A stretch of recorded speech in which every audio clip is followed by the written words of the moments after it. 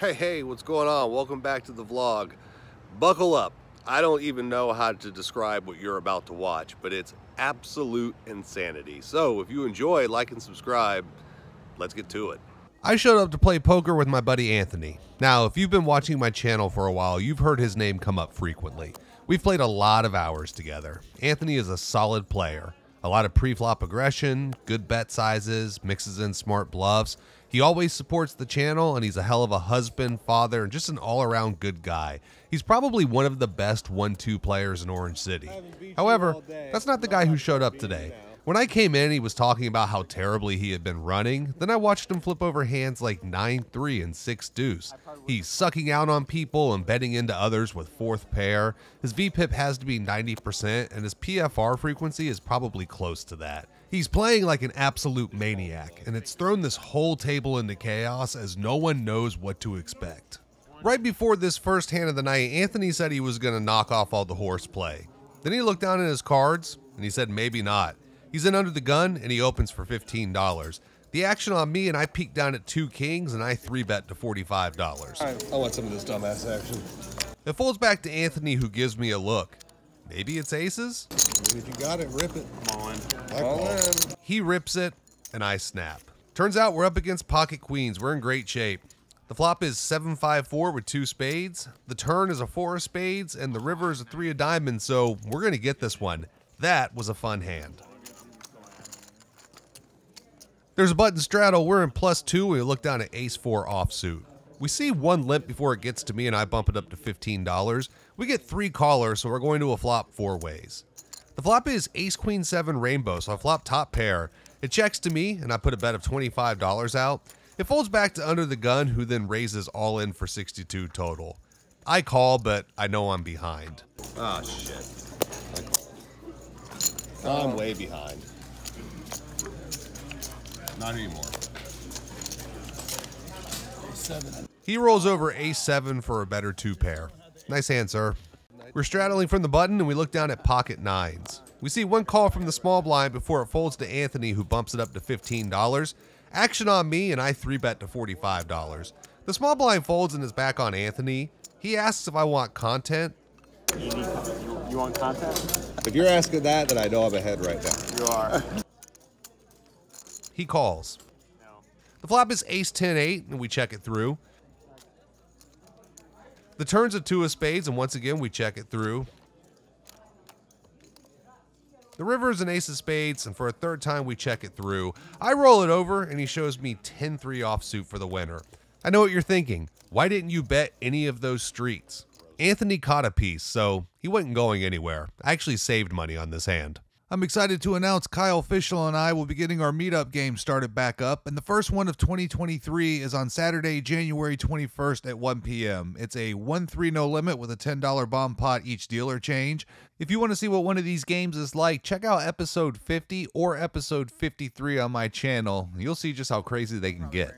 We were in +2 and we looked down at Queen Jack offsuit. It folds to me, and I raise to $15. It folds back to Anthony, who's the only caller, so we're off to a flop heads up. The flop is king 10-6 with 2 hearts, so I flopped an open-ended straight draw. Anthony checks, and I put out a C-bet for $25. Anthony makes the call, so we're off to the turn.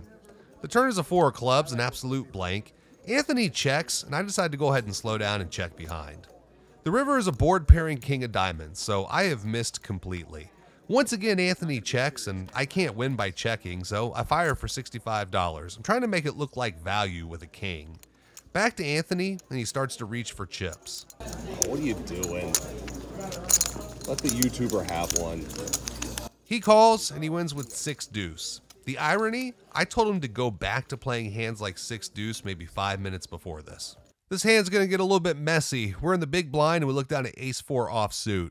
I'm missing some footage, but basically we had a limp from the cutoff before Anthony raised on the button to $25. On me, and I have an ace in my hand, so that has to be ahead of Anthony, so I re-raised to $100.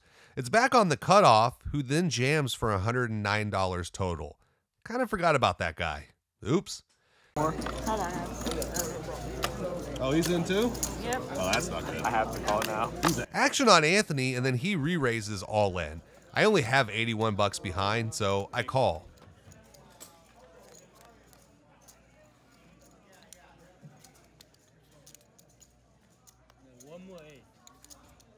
The runout does not improve us, and the cutoff immediately flips over pocket eights for the boat.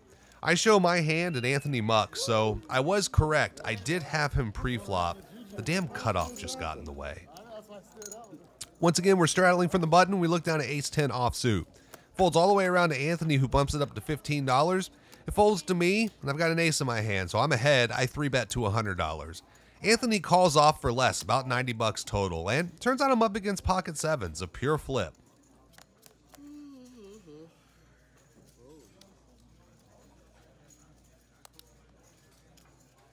The board runs out with no improvement to my hand, and Anthony's going to win another one from me. We're in the cutoff when we look down at King Queen of Hearts. We see a limp from Anthony before the hijack bumps it up to $10. I won't lie, I'm a little tilted that I can't beat my buddy, so I re-raised to $35. Folds back to Anthony, who surprisingly folds. The hijack, however, has other ideas, and he jams all in for $100. I'm all in. What? Didn't you just get here? Players all in. Is this? I call. It's his very first hand. There's no way he has aces.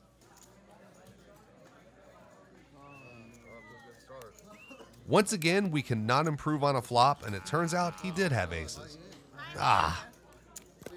We then went through a series of all-ins involving Anthony, and this one he has pocket kings, and his hand holds up 3 ways, and he just continues to push chips around. Another 3-way all-in, and this time Anthony has aces. What the f? Unfortunately, his opponent rivers a straight, and he loses this one.